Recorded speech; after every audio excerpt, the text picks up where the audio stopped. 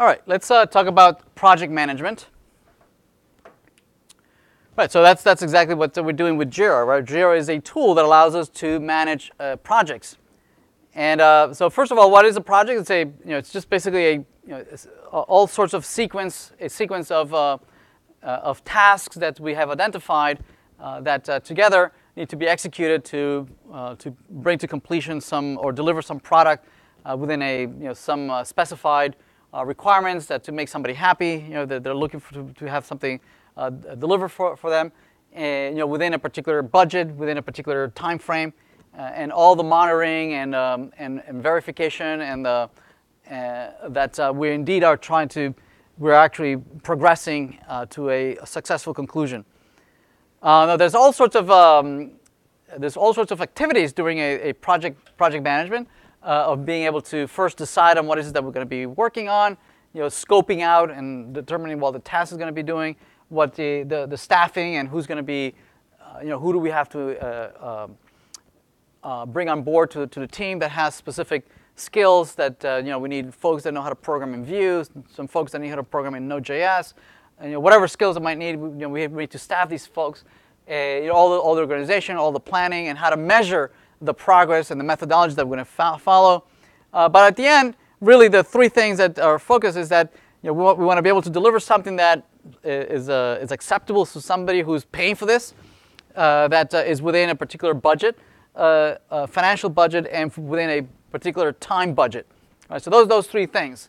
And and some of these are they pull their own way. That there's some compromises that we might need to make based on how much time we have, how much money do we have, what kind of quality do you have, and depending on the juggling these 3 or 4 various components, we might need to compromise on one of these, right? Based on the kinds of resources that we have. We certainly don't have infinite time or infinite resources, so we need to make do with whatever we do have. Brooks Law, just as a funny note, if your project is already late, right, just throwing more folks at a project won't make it any less late. You'll probably make it even later than what it already was. So once you're late, that's it. You just need to manage expectations.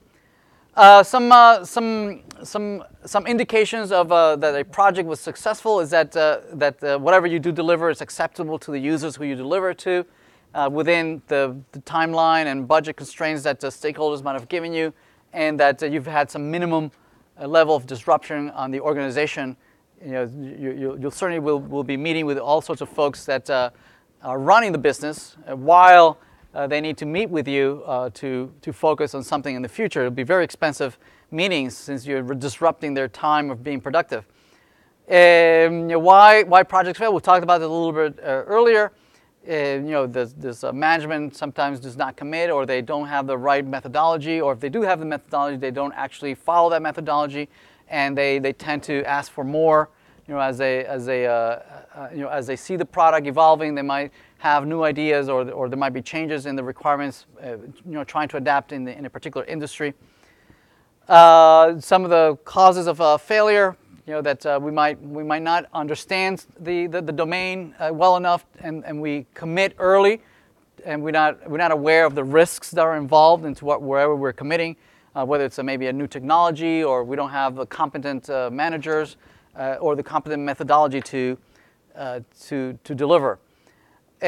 Some of the activities at the beginning, you'll have a lot of scope negotiation, the deciding of what the schedule is going to be, that we're going to deliver certain things in a particular phases.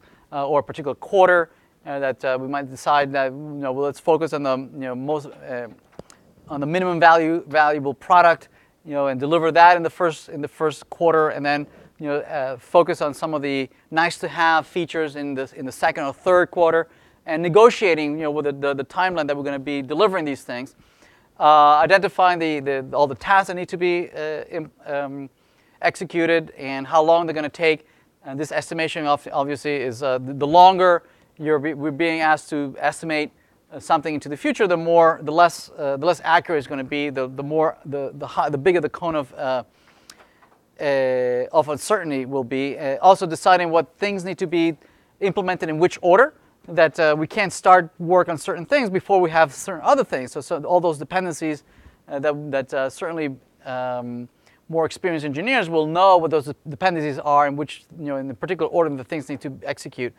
Also find the folks to work on this and to monitor and see and evaluate the health of the project. Some of the tools that project managers use are work breakdown structure, where they can break out large amounts of work into ever more smaller chunks that can then be broken down into something very granular that can be worked out in a day or two. Something that is worth several years of work. How to break it down into something that can I tell you to work on today.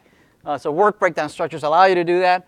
Other tools are like PERT-CPM and PERT charts and Gantt charts of looking and graphically looking at all these tasks in a timeline. So first of all, project scoping is the task of breaking down large project into smaller bites that can be tackled by an individual or two. So here's an example of breaking out something as huge, such as a project, into the many different pieces. To build a project, we'll certainly have to identify the business requirements, the system requirements, the development deliverables, right? Setting up repositories, setting up all sorts of the infrastructure. So those are all big chunks that would need to happen, which then break down into smaller chunks, right? Into ever smaller individual tasks that might be taken by an individual that can actually implement that in a day or two, right? But always starting with something huge. So work breakdown structure is useful to identify these tasks. Then obviously negotiate depending on any constraints that the company might have on time, or financial budgets, and all the different compromises that they'll need to do versus quality, and depending on how much time you have and the money that you have and the resources that you have. With all this, the project manager takes all this into account and writes up a formal a statement of work that narrates, right, what is going to be delivered, what the scope it is, and what any milestones on when things are going to be expected to be delivered in a particular quarter and whatnot. And now to be able to do this, they'll need to estimate on the tasks and how long the things are going to take. First, they'll need to identify what they are, using the work breakdown structure, and estimating how long they're going to take, whether it's going to take a day or two, and then assign it to folks depending on whatever effort or complexity of that particular task. There's several different ways of estimating. One way is to use order of magnitude, where you compare two different tasks and say that one particular task is twice as hard as some other task, right, or 10 times as hard, or some order of magnitude harder than others. And you can do it, a pair comparison, one comparing one against another. Also, depending on the timeline that you're asking, whether you're asking me to estimate something that I need to deliver today, or deliver something next week, or next month, or next year. And obviously, my accuracy it'll become much more rougher for things that are way into the future. So we might ask for a rough estimate, or something that's more fair estimate that I can give you when the deliverable is much closer. So a rough estimate is typically considered to be, I could, whatever I tell you, plus or minus 50%, right? So within that range, and usually we talk about ranges. That'll take me around 2 to 3 months to do that, right? And we give them a best case scenario, a worst case scenario, and my best guess of what it might be. And we always provide ranges. Typically in the estimation process, we might ask the actual person who is going to be taking on this particular task, how much do they think they're going to take to do a particular task. Now that person might be over optimistic or over pessimistic, and oftentimes the project manager's job is to be more pessimistic than whatever the developer tells them to do. tells them. So if they tell them a week, the project manager can be safe to say, okay, well, I'll give you 2 weeks to do it, right? And just taking into account the fact that this is a very inexact science. Oftentimes we ask not just one person, we might ask multiple people, right? And then do some weighted average on what different folks might tell us. And also we'll ask them what the level of complexity or size of the problem might do. Typically we like to break down things that we can expect someone to be able to complete in a day or two, right? That we can't be much more granular than that, down to the hour. A day or two is fine as a granularity. Oftentimes we ask the judgment of what we consider to be experts in a particular field, and maybe just not one expert, multiple experts, and then we weight average their estimates. Or we might create some analogy on some previous jobs that we might have worked on that are somewhat similar to what it is that we're building, and then it makes some estimations based on that. It says, well, I know I worked on something similar, and it took me a month to do that. Well, we could probably expect that in this project, or create some kind of model where we can list all the artifacts that need to be built. We need to create all these tables. We need to create all these primary keys. We need to do all these indices. We need to create all these user interfaces and all these services and data models and repositories, and then assign a particular complexity to them, and then add up all that work and create a model that can give us an estimate of how much it could take. A couple of other factors that we need to take into account is the efficiency of folks, right? Folks are not, we're humans. We're not perfect. We're not expected to work 100% all the time. We are humans are messy. We have messy lives. We have a life outside of work. We have families. People get sick. We get discouraged. We have all sorts of things that the project manager needs to keep into account. Usually, a project manager will estimate that they'll have you, around 50 to 75% of the time, and that's as much as they can expect from you. Also, different folks have different competencies, right? Different levels. Some folks are junior, some folks are senior, and so we need to take that into account. And also consider that some of these tasks are much harder. You might give a task to someone, or some other task to someone else, and it just might be harder for someone to work at it. So certainly project managers take that into account. Oftentimes they'll ask folks for what's the optimistic effort of a particular a ticket, and what's the optimistic and pessimistic, and what is your best guess. That falls somewhere in between, and then we calculate some average of all those three different types of estimates to come up with an average estimate.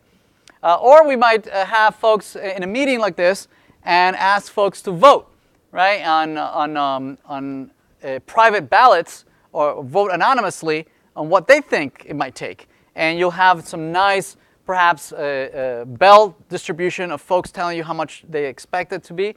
And then you identify the edge cases, the folks that voted too low or too high, and have them fight it out, right? And ideally come to a consensus of what actual effort that might be.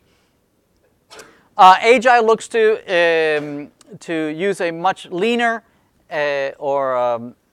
approach at planning. They might use like a deck of cards that number from 1 to 9, or modify Fibonacci, 1, 3, 5, 9, 13, 32, where folks can vote at a planning party, and then have the folks that voted highest and lowest to fight it out and come to a consensus.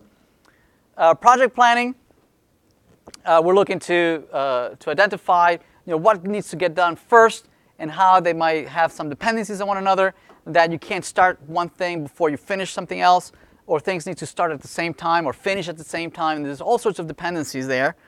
And then there's different types of scheduling. Once you have identified what needs to be done, depending on whether you have a hard dateline that you need to deliver something, or if you have a hard set of scopes of things that need to be delivered, there's different strategies. For instance, if somebody tells you that the minimum amount of features is set in stone and you cannot change that, typically you would use what is called forward scheduling.